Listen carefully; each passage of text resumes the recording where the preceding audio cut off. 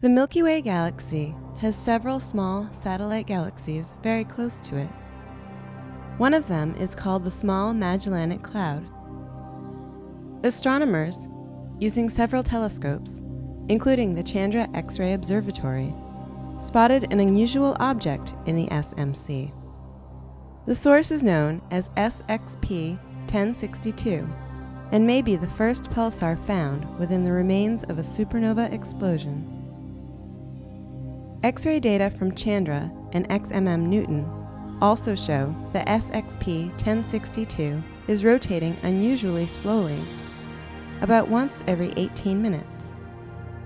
In contrast, some pulsars are found to revolve multiple times per second, including most newly born pulsars. Scientists have determined the pulsar was born between 10 and 40,000 years ago.